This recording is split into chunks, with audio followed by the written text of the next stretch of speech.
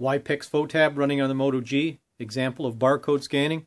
Here's my barcode. I'm going to press the scan button. Scanner opens. Place the barcode in the lens. Scans the barcode. We can see that the barcode information is being placed into the scan data field. And then I can enter in auxiliary data here with the keyboard. Package number GF. Close. Now I'm going to take the photograph.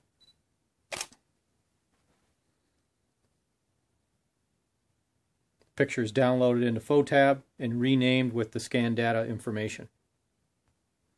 We can see that the current picture is now named the scan data field GF with the user data sequence 1 picture 12.